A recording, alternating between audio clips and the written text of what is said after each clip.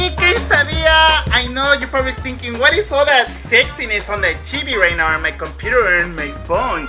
But calm down, it's me, Sedia, the 18-year-old international high fashion model from Tijuana, who used to perform at Dragstrip 66 all the time. Is where I got my start. That's where all these chichis started to develop. So let me tell you guys something.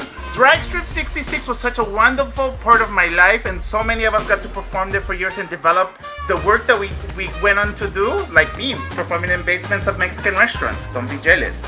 But Dragstrip 66 is making a documentary, and they need some cash money. They'll even accept pesos, so if you want to hand over some pesos, they'll take it. But you can go to the Tube Start and find out about Dragstrip 66. It's a Frockumentary.